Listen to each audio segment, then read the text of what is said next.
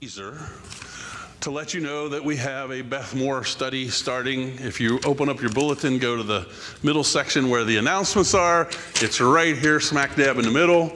Someone pointed out to me that I didn't say it in the first service, so I'll say it in this service. You'll see the very last line, the study is for both men and women. In the past, we've done some Beth Moore studies that were gauged just primarily for women. This is open to both genders. So gentlemen, you are welcome to attend that Beth Moore Bible study. It's 11 weeks. You can read the specifics.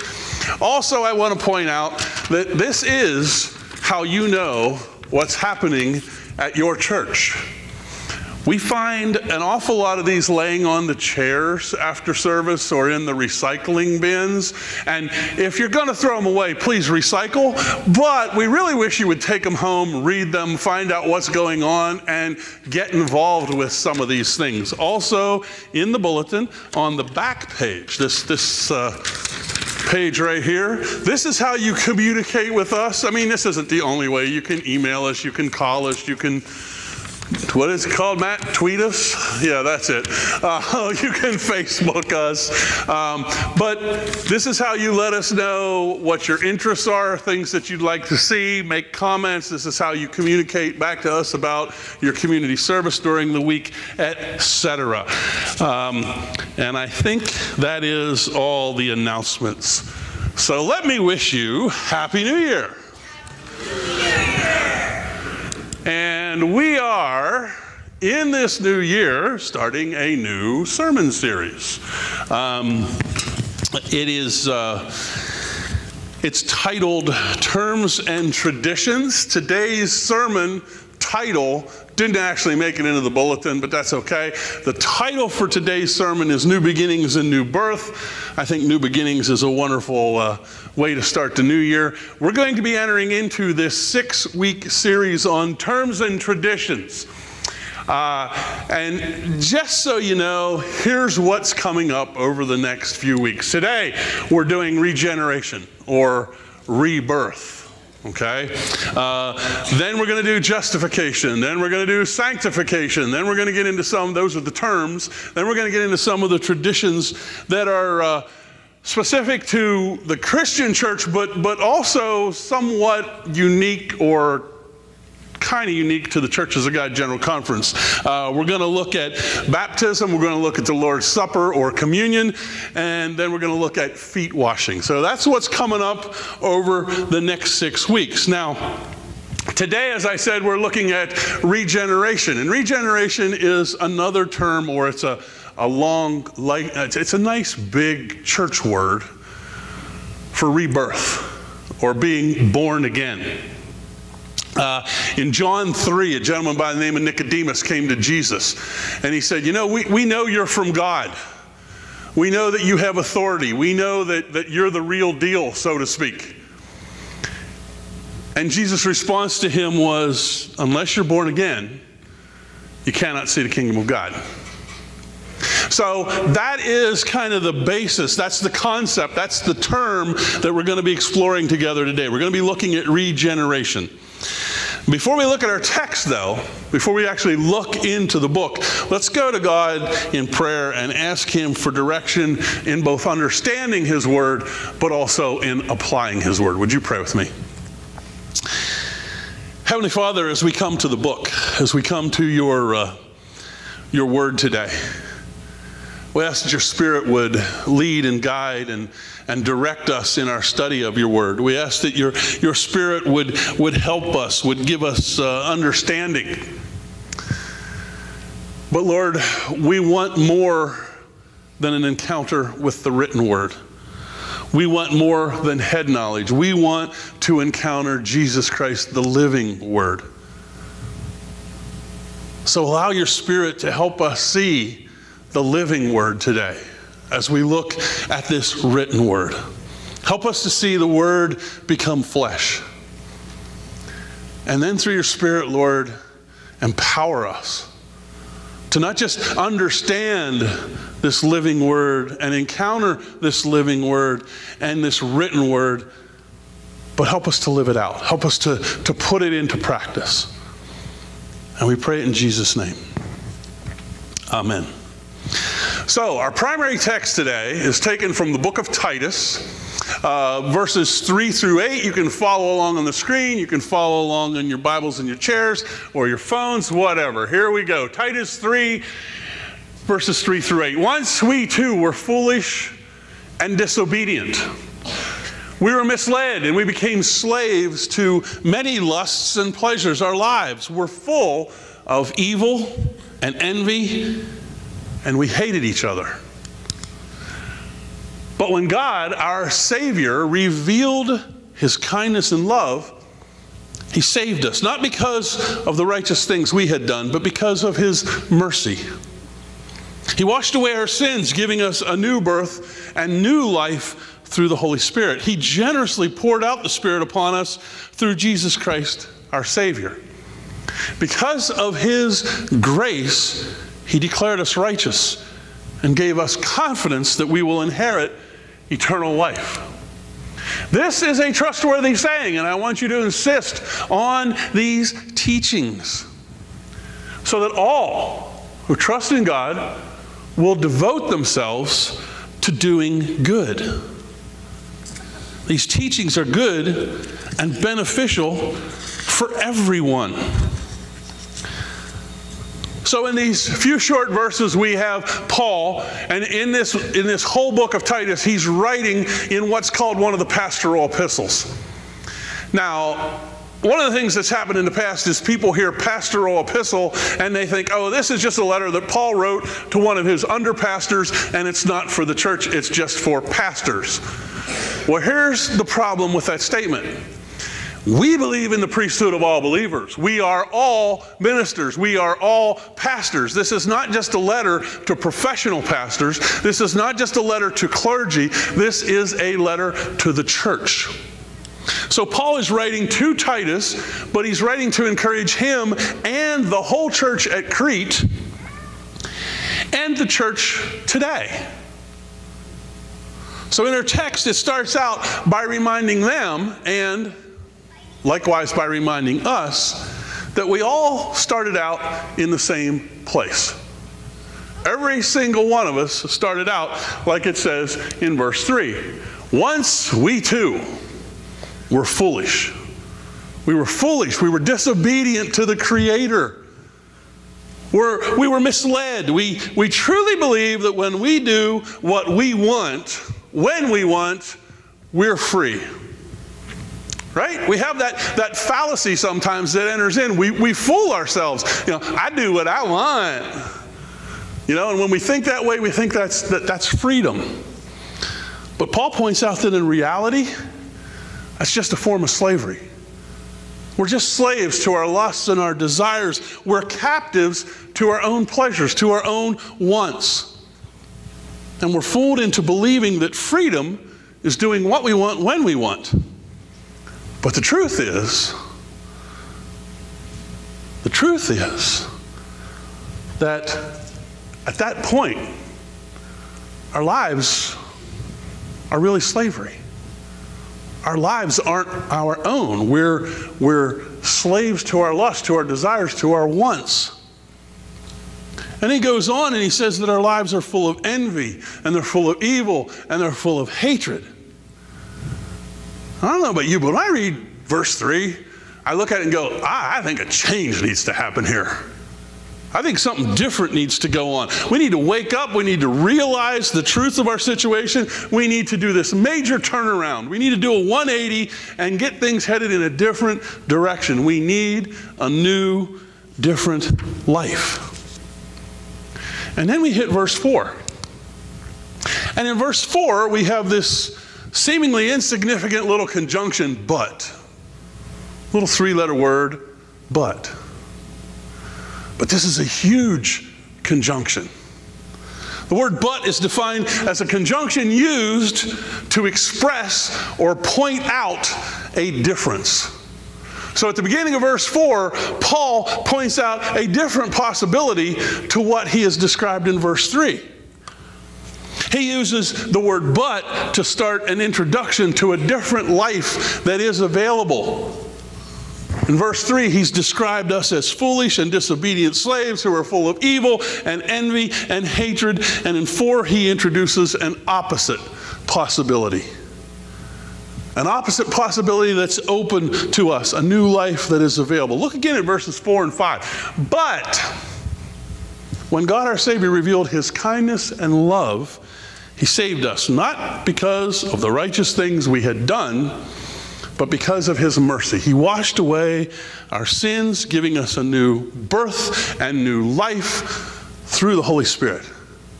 God our Savior,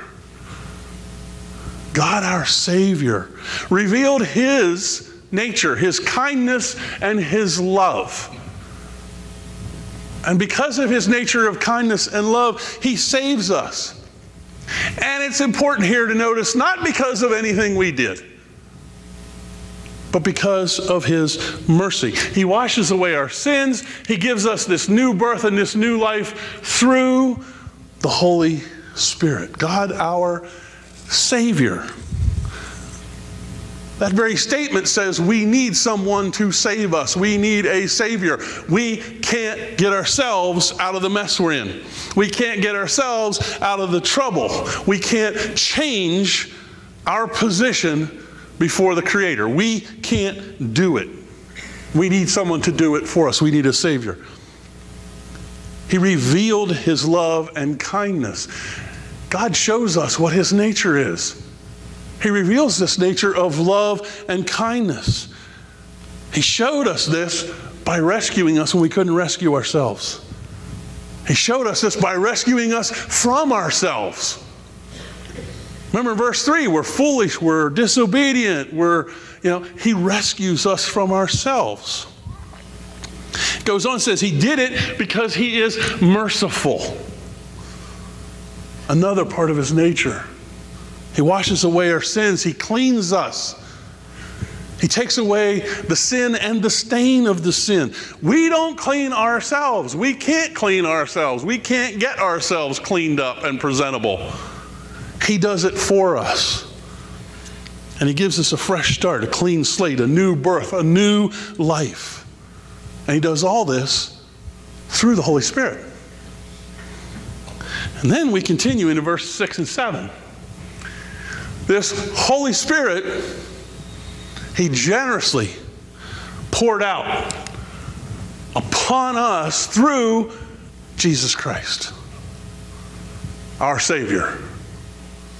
Another Savior mentioned here, the same Savior, God the Father, God the Son, working together.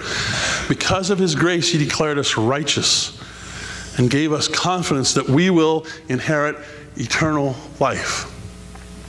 The Holy Spirit, who's the agent of our washing, the agent of our new birth, our new life, our regeneration, is generously poured out through Jesus Christ. And then it says, because of God's grace, he declares us righteous. We can't declare ourselves righteous any more than we can clean ourselves up. He declares that we are now righteous. And he gives us confidence in an eternal life that's available to us. And then we have verse 8. This is a trustworthy saying, and I want you to insist on these teachings so that all who trust in God will devote themselves to doing good. These teachings are good and beneficial for everyone. What's Paul saying here in verse 8? He's looking back at verses 4 through 7, and he's saying, these are trustworthy statements. These are dependable. These are teachable. These verses 4 through 7 are solid. You can put trust in them. You can believe in them. They are a good, solid anchor, a good statement of faith. They're called upon as teachings. A statement of faith that should be replicated, that should be taught over and over and over. And it should have a result. All who trust in God will devote themselves to doing good. Those who hear it, those who hear this statement of faith, those who believe in this statement of faith, those who are engaged in this new life will exhibit their new life.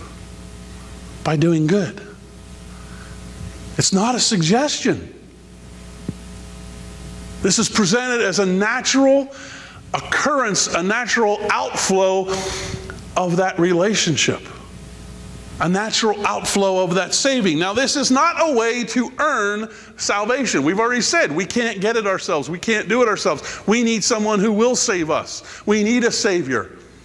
But the result of that being saved is this outflow of good works.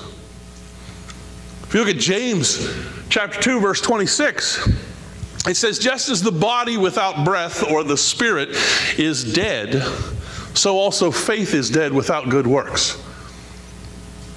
So today we're looking at this term. We're looking at regeneration, rebirth, being born again.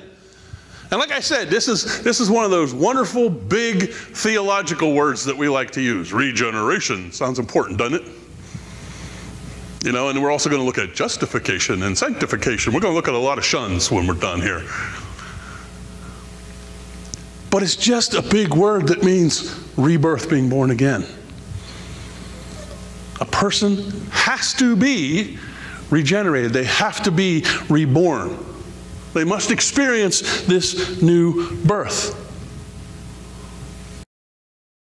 But what do we learn from this Titus passage about that regeneration, about that rebirth, about that new life? Someone told me after the first service, this is one of those sermons. And I said, excuse me? They said, well, first you told us what you were going to tell us, then you told us, and then you told us what you told us. And I'm like, what? They said, it's the old, tell them what you're going to tell them, then you tell them, then you tell them what you told them. It's like a three-peat. That's what you're getting today. That's what this sermon is. So we're going to recap. We go back to verse 3.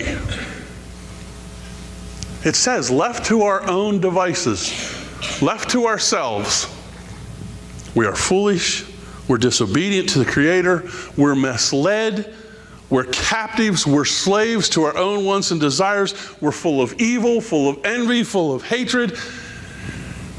And Paul points out pretty specifically, this is what we all were. At one point, you too were, is the way he says this. And we look again at 4 and 5. But God is our Savior. And God reveals His nature. He reveals His nature of love. He reveals His nature of kindness. And He makes this rescue plan, this salvation plan, not because we deserve it, not because we've earned it, not because we've done anything to get ourselves in a position for it. He does it because of His mercy. Because of His mercy. He washes away our sins. He washes away the stain. He gives us new birth, new life. And He does all this through the Spirit. And then we look at 6 and 7. He generously pours out that Spirit through Jesus Christ, our Savior.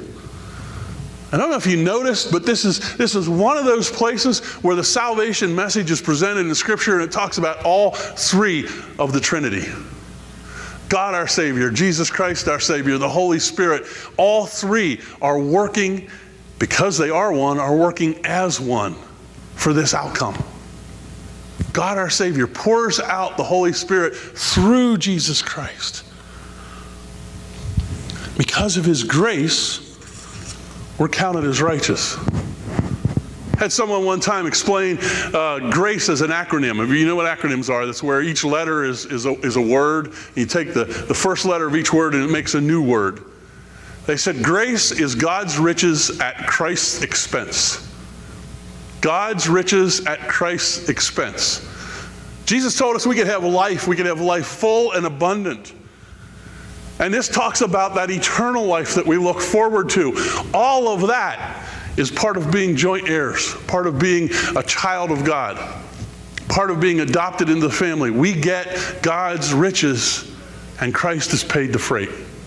Christ has paid the bill. So God's riches at Christ's expense, because of His grace, we're counted as righteous. God now sees us as righteous before Him. And because of that, we can have confidence in our eternal life. And then we get back to verse 8. All of this verse 4 through 7, all of this statement of faith is dependable. It's trustworthy. It's to be taught and taught and taught. But it's not taught so that we have head knowledge. It's not taught so that we have it memorized and can recite it. It's not taught so that it's up here. It's taught so that it works its way into here and changes our lives. It's taught so that it becomes part of us. And then there's an outflow. We're taught so that we no more live as verse 3 people, full of evil and envy and hatred, foolish, disobedient, misled, captive, slaves. We're taught so that there's a change in our lives. And in that change, we've gone from that verse 3, evil, envy, foolishness, disobedience, slavery, and hatred, and it is replaced by God's very nature. We become like our Savior. We become kind and loving and merciful and gracious. Our nature changes. We become more like the Father and His Son through the indwelling of the Holy Spirit. We then are people of love and kindness and mercy and grace. And being people of love and kindness and mercy and grace, that new life works itself out as we live it in our good deeds, our good works. They don't buy our salvation, but our salvation outflows in those things. This rebirth, this new life, this regeneration should make us different. And that difference is not just to be kept internally. It's supposed to be lived out. It's a new life after all. So go and live the new life. That's your first admonition for this. Go and live the new life that you have.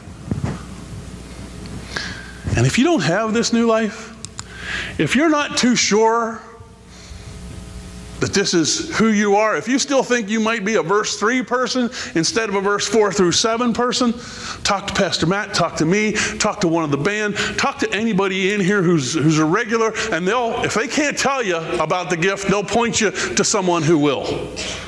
This rebirth, this new life, this regeneration is available to everyone. And according to Romans 6:23, it's a gift. You can't buy it. You can't get it on eBay or Amazon. You can't go out and find it. It's a gift that's provided to you by God the Father through Jesus in the indwelling of the Spirit. It's a gift. So the second thing I leave you with is a question. Have you received that gift? If you have, go and live out the new life. If you haven't, talk to one of us. We'll help you understand it. Let's pray. Heavenly Father, we thank you. Thank you for this word in Titus. It's a short passage, Lord, but it's full. It's rich. It says so much to us. It tells us about who we were. It tells us about where we existed before the evil, the envy, the hatred, the disobedience, the foolishness, the slavery. And then verse 4 hits us with that conjunction, but. There's a different way. There's a new life available. There's a rebirth, a regeneration. Because God, our Savior, reveals His true nature, His love and His kindness. And He saves us. He washes us. He declares us righteous. And in that there's confidence. Not just in an eternal life, but in a full, abundant life now. There's a rebirth. Lord, help us to not just understand this text, but to hear it echoing in our ears as we live our life every day. Help us to live that new life. Help us to be those reborn, rebirthed, regenerated people. And through that, Lord, help us to draw others. The people who are still in verse 3. Help us show them the truth, the trustworthiness of what you've done. Give us the strength to live out this life. We pray in Jesus' name. Amen. So as the band comes back,